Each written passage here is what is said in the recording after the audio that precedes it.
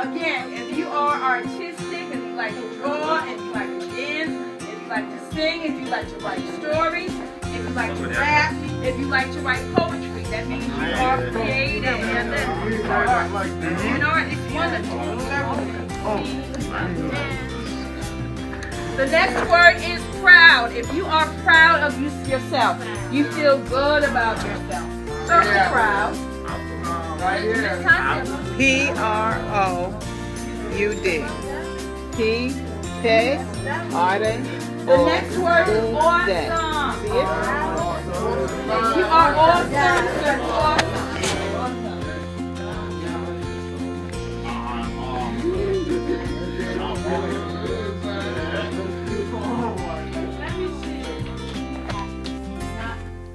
Bad, it's just not that. So instead of saying I always do things wrong, what can we say? I always try.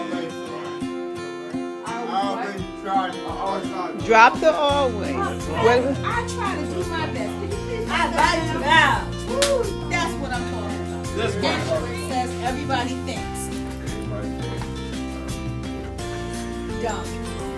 That's a very negative statement. So we're going to take that negative statement and turn it to a positive. It says, I am smart and people like me. Very good. If your teacher needs help, if your teacher says, can I have someone help me pass out things, your hand flies in the air because you're motivated, you're taking initiative, you're enthusiastic. Okay. If that's you, circle it. If it's not, guys, you have to stop and talk. Seriously. Okay? Then there's the word independent. Starts with the I-N-D-E-P-E-N-D.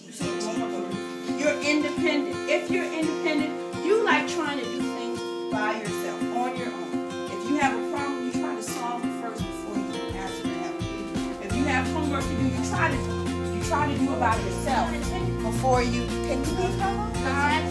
Callie, do you need to leave? Let me know because I can make arrangements for you. But don't, because we want to finish. We're not going to finish. Then we have the word brilliant. Can you put your finger on brilliant? That's B-R-I-L-L-I-A-N-T. Brilliant. If you're brilliant, that means you're smart. Smart is relative, You huh? have to really work so that by the end of this lesson, you can feel better about your brilliance. You can say, yes, I am brilliant, because we all are in different ways. That's okay? right. Then there's the word polite. Let's put our fingers on polite. That means you have manners. P-O-L-I-T-E. You don't know where it is? It's right here. Polite. You're a polite person. If you're polite, then you're going to circle it. You have good manners. You say yes and please, no, thanks. Good manners. Now I put a question mark on it. If you need to. Yeah.